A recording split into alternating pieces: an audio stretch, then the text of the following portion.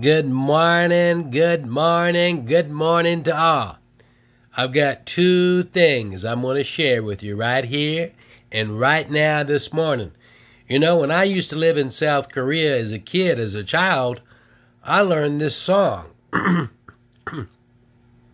And since this was Easter, this song is about a little bunny rabbit going up a mountain. Well, no, it's not this week. It's last week. Easter was.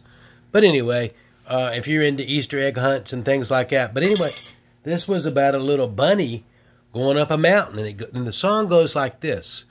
It goes, San toke toke ya oderu kanung ya kangchu kangchu dimyon so oderu kanung ya.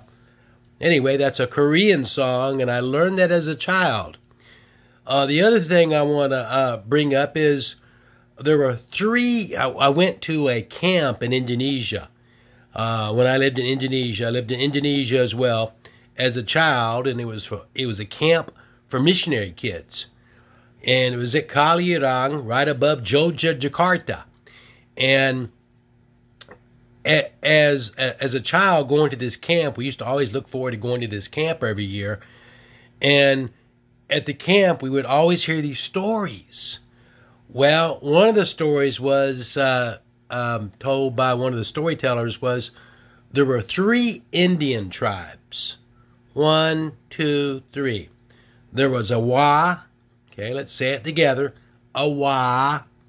There was another Indian tribe called Tagu. Tagu.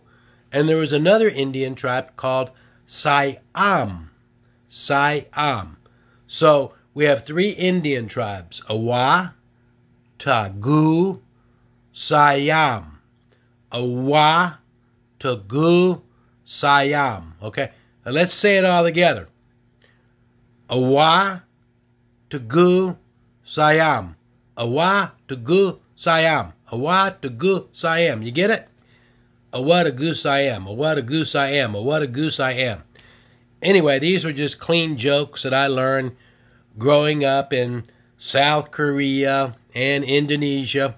And anyway, y'all have a good morning, and just wanted to mix this up on my YouTube channel.